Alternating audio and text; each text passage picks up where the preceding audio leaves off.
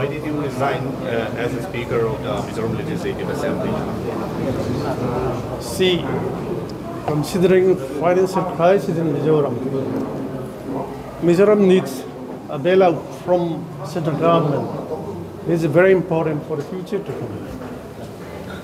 Okay, so what are your intentions? Like, are you planning to join any political parties here? Why not?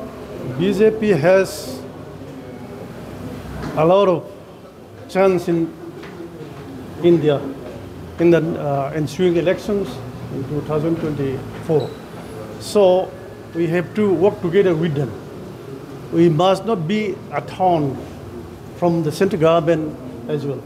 So I like to join the BJP for the betterment of Mizoram. So it seems that you will be contesting this time as a BJP candidate. So in which constituency are you contesting? Can you tell me? That has to be decided by the party authorities. Yes. Maybe in the western area. Could you give your comments on your former party, MNF party?